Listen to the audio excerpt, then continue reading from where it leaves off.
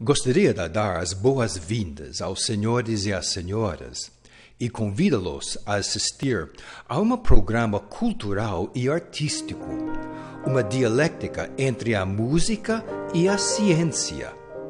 Meu nome é Gilbert Gambucci e tive a oportunidade de dar concertos de piano em vários países de 4 diferentes continentes do nosso mundo.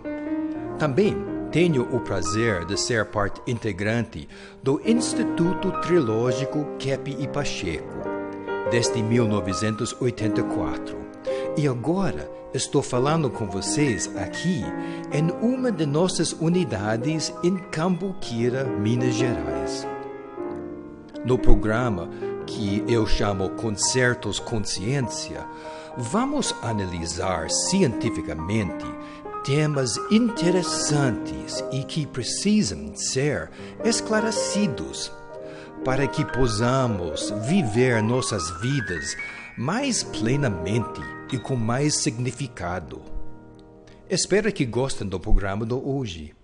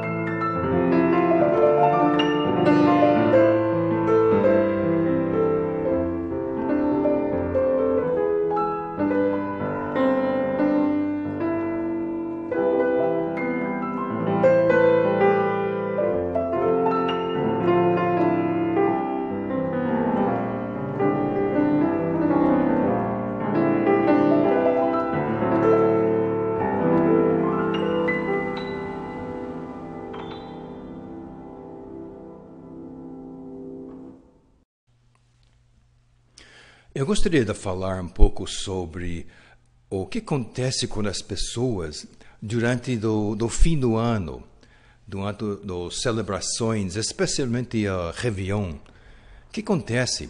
Porque existem estatísticas, por exemplo, na cidade de São Paulo, que é a cidade terceira maior do mundo, São Paulo, sabe disso? Então, todos os hospitais ficam lotados no fim do ano, né, com pessoas que entram em crises psíquicas ou acidentes. Os hospitais lotam, até o ponto que tem mais pessoas ainda, eles não sabem onde tratar. É todo ano assim. Então, o que é esse fenômeno? O que acontece com as pessoas no fim do ano? Então, dá para notar que, em geral, sabe, no início do análise, do campo científico da psicoanálise, que foi a ideia do Freud e as pessoas em volta dele, lá em Viena? Eles querem descobrir o que é o raiz, a etiologia da patologia. Quer dizer, a raiz do problema que as pessoas têm, emocional, psíquica. Qual é o ponto principal problemática do ser humano? Porque se você chega lá, ele pode ser curado das males dele, no raiz. E não só fica tratando os sintomas, né, com medicamentos ou cirurgia. Mas qual é o problema principal? Isso foi a ideia deles. Então, o próprio Freud, ele notou que o ser humano ele é muito hipócrita. Ele esconde coisas que ele não quer ver. Ele esconde na própria vida dele coisas sobre dele que ele não quer ver. Então, ele entra numa tipo de representação de quem é ele. Quer dizer, hipocrisia. Não quer ter contato com os próprios aspectos negativos. Até antes do Freud, tinha o Emil Kraepelin, ele foi alemão que tinha um hospital dos pacientes que tinham problemas mentais. Ele foi a primeira psiquiatria, ele é conhecido como o pai da psiquiatria. Então, ele notava que as pessoas mais doentes não têm mínima ideia quem são eles.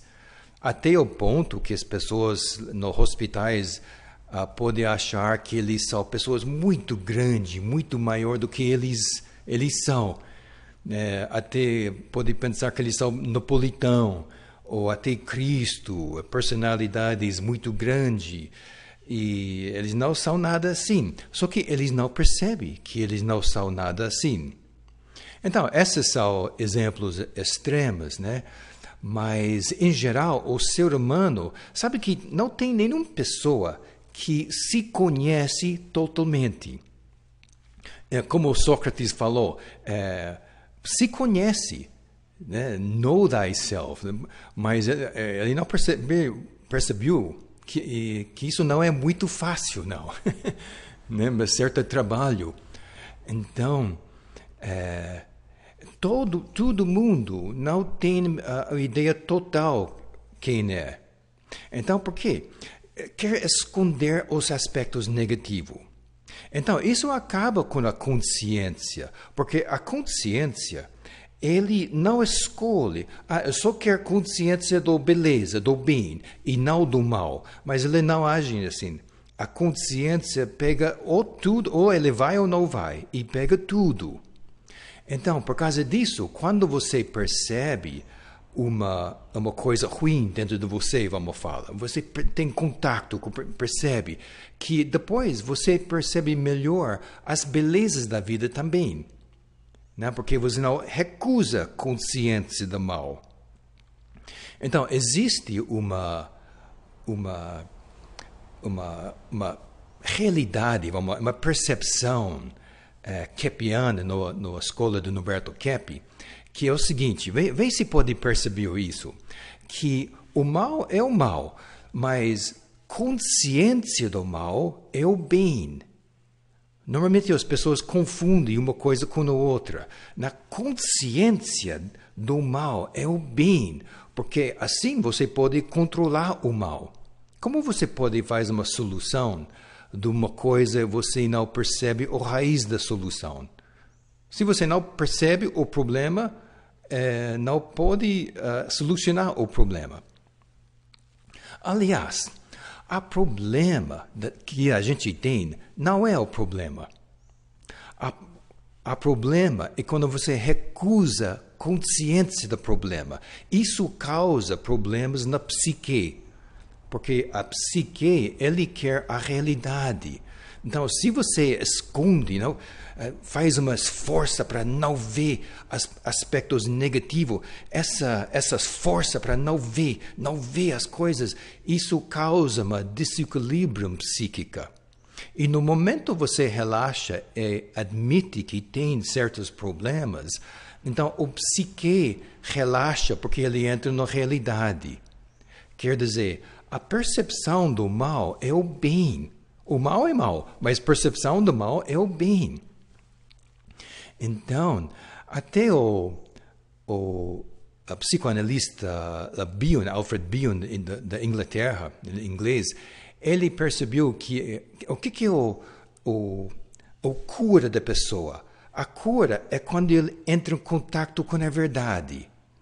É difícil explicar por quê, mas quando uma pessoa tem contato contato mesmo com a verdade, mesmo se é uma verdade negativa que ele tem, a cura está lá. Porque é a realidade. E o psique quer essa realidade. Então, o que acontece no fim do ano? Todo mundo quer fingir da realidade deles. Sabe, no fim do ano, a gente pensa, é muito contemplativo essa época. Tem o nascimento do Cristo. As pessoas não querem ver o grau de maldade nós temos no planeta ainda. No fim do ano, você toma conta das coisas que fiz durante o ano, coisas que não fiz, e as pessoas pensando o que vai fazer no ano que vem. Então, tem essa consciência em geral que as pessoas querem escapar dessa consciência. Por causa disso, tem essas crises psíquicas, pessoas não querem ver o que fiz ou o que não fiz, ou a maldade que fiz, não quer ver isso. Não quer ter contato com a realidade das coisas, onde existe a cura. Então, até pode entrar em acidentes assim, pessoas ficam tão agitadas, ou de repente virem brigante com todo mundo. Então, o fim do ano tem esse fenômeno. Então, os hospitais ficam lotados. Então, qual é uma solução sobre isso, especialmente do Réveillon? As pessoas normalmente ficam meio loucas nesta época. Ou as pessoas ficam em casa ou saem na loucura total. É mais ou menos assim. Então, na segunda parte do programa de hoje, eu vou dar uma solução para a gente em relação ao fim do ano, como se comportar numa maneira mais de acordo da verdade, da bondade e da beleza.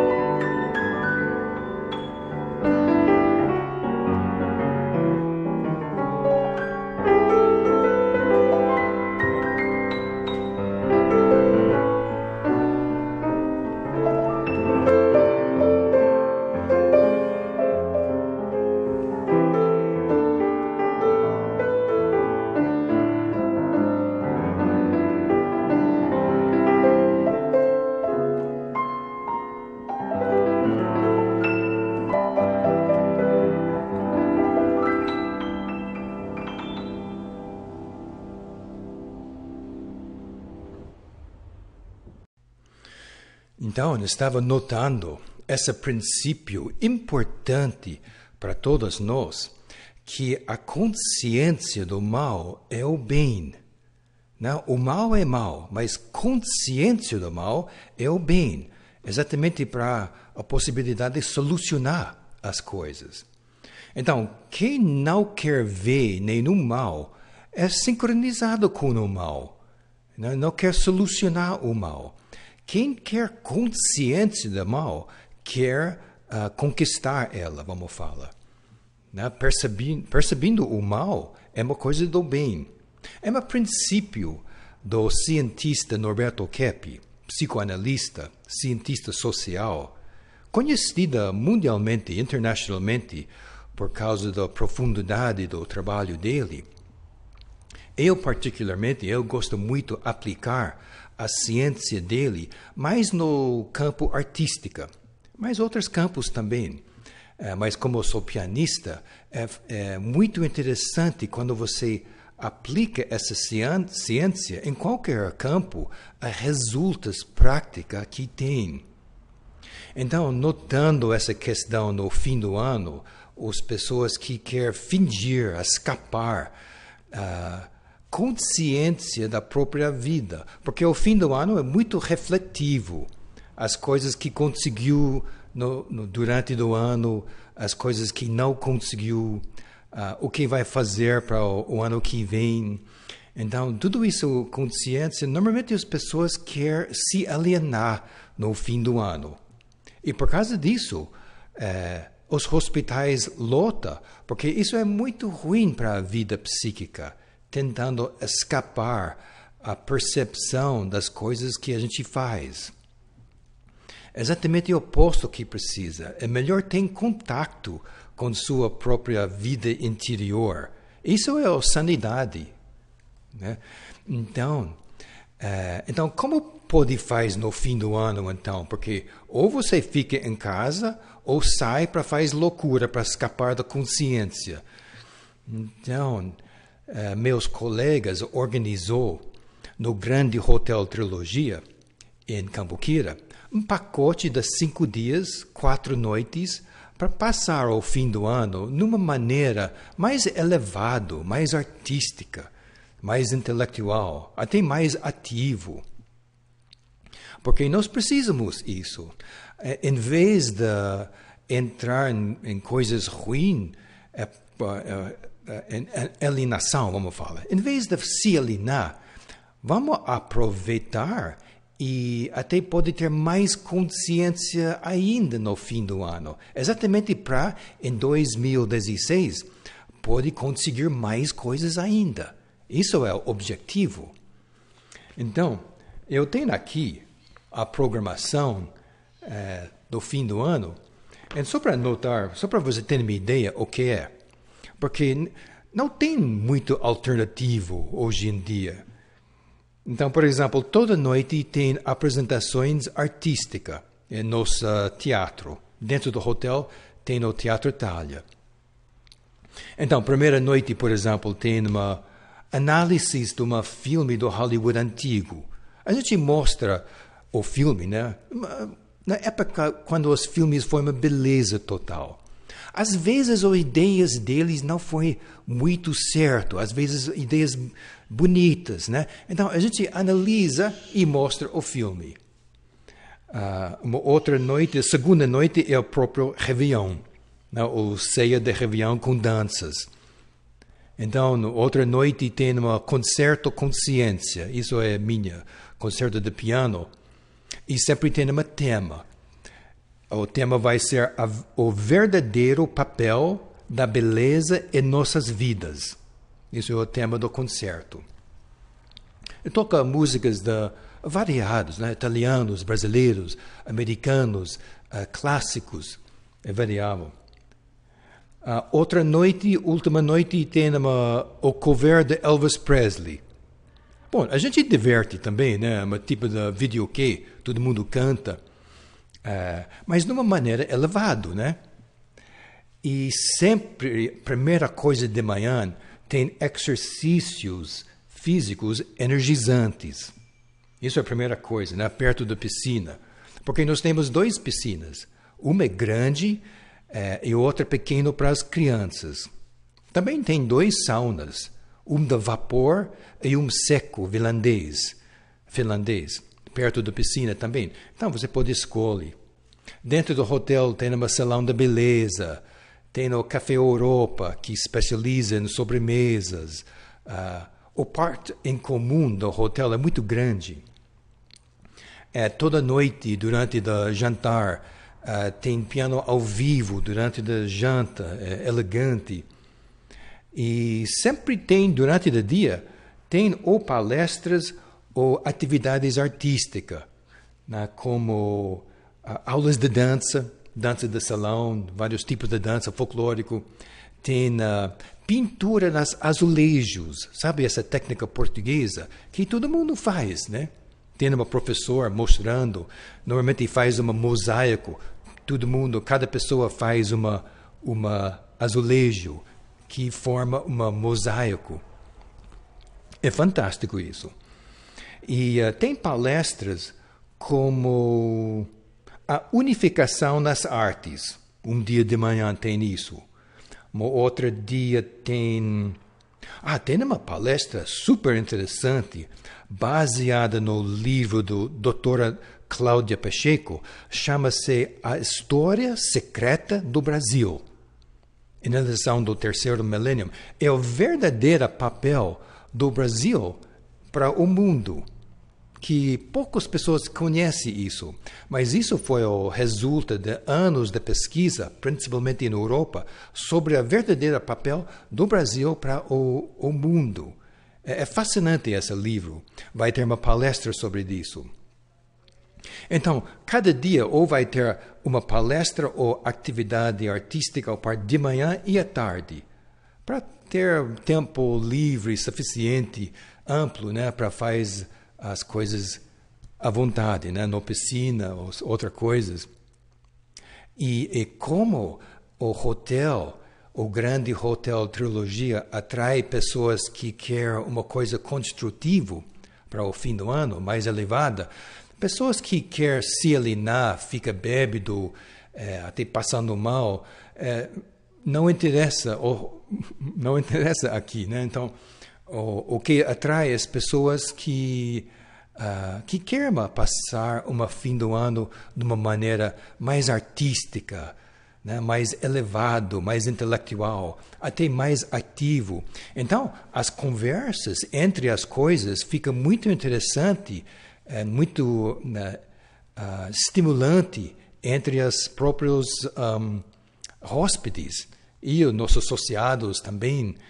Então, se você quer passar o Réveillon conosco, você está muito convidada, né? Até lá. Boa sorte para todo mundo em 2016, porque vai ser um ano muito especial.